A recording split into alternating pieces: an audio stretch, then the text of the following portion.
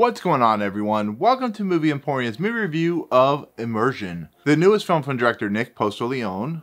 Now, before we begin, if you like this channel, awesome, hit the subscribe button to join Movie Emporium, hit that notification bell at the top to find what's coming next. If you like this video, awesome, hit that like button, as well as commenting below on a video to watch, including this one. So Immersion is this new suspense thriller from Chile. It's about a father and two daughters who, while traveling to the summer home of their father, come across this boat that is, of course, sinking with these three individuals on it. The father of the two daughters finds these individuals very suspect and very weird looking. That's what the description says, and decides to go off to the summer home.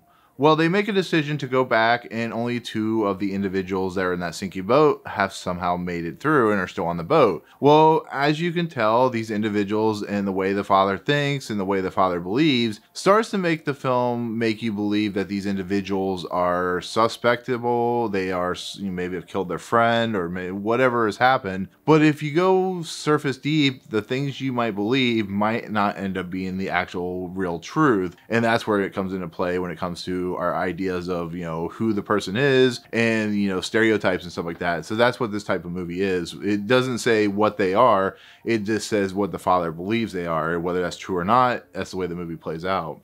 So I did see this as my final film for the Miami Film Festival, which is now officially concluded. I definitely say this has been a pretty good year for the film festival.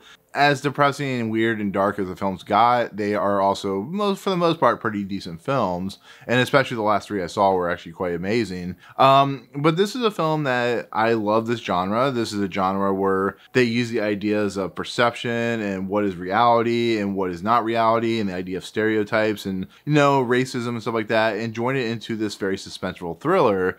And so even though I didn't know anything about it or had never seen a trailer for it, it's like every other film in this festival I didn't know anything about. I was very intrigued by it. I thought the idea and concept seemed interesting. You have these two guys that say one thing, you have the father that believes another thing. What's true, what's not is how the story plays out. And after seeing the film and kind of understanding what the film was trying to go for, I definitely enjoyed the film. I think it's an entertaining thriller. It leaves open to your perceptions of what's reality and what's not, and has an interesting arc and eventual conclusion that I felt kind of intense and kind of, well thought out and well presented. And that's from the director who, once again, is in their first film, their first feature film. And I think this is a great start. I think this is a way to learn your mechanics of being a filmmaker. And I think the Nick Postiglione character or director really did a nice job directing this film. It's beautiful to look at. The lakes in Chile are absolutely gorgeous. This is sights and places you don't really see very often, especially in films, they're coming into the American scene. And I just found this movie very riveting in a lot of aspects. I just wish it would have been a little more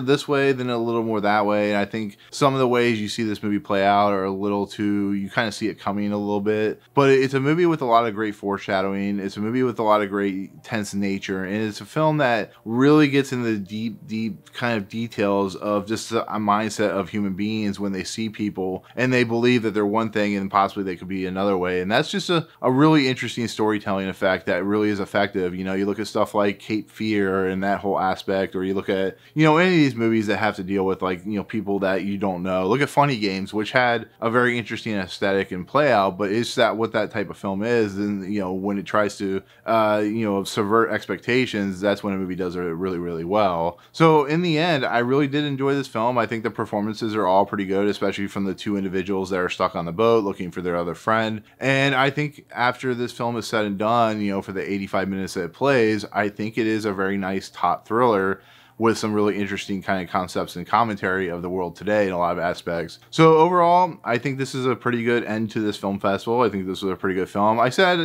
I kind of liked it in the beginning, but the more and more you talk about it, the more you realize that it is actually a pretty decent film. So with that said, this is a film I definitely recommend, especially if you like those top thrillers and stuff like that. So definitely go check it out, which is of course called Immersion.